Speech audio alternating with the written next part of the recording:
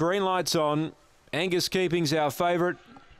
They're ready, set, and racing. Angus Keeping only average away. Speed from Queen of Scotch. Angus Keeping starting to drive. Monique Keeping 3 deep. They charge to the bend and Angus Keeping led. Monique Keeping goes up with blistering speed though. Takes on the kennel mate.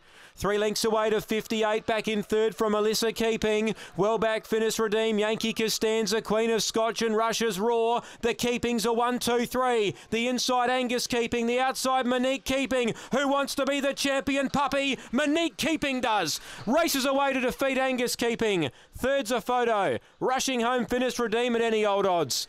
It's in the middle. The rail Melissa Keeping and deep out was 58.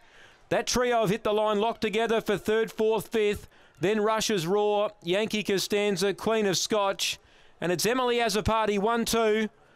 Monique Keeping, with a brilliant turn of speed early, was able to rush up outside Angus Keeping.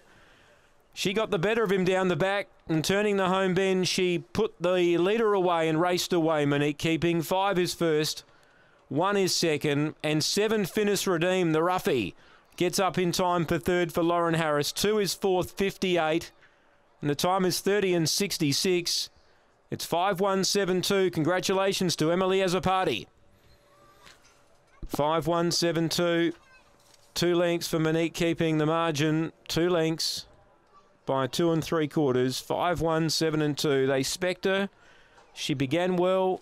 She rushed around the outside to join Angus Keeping.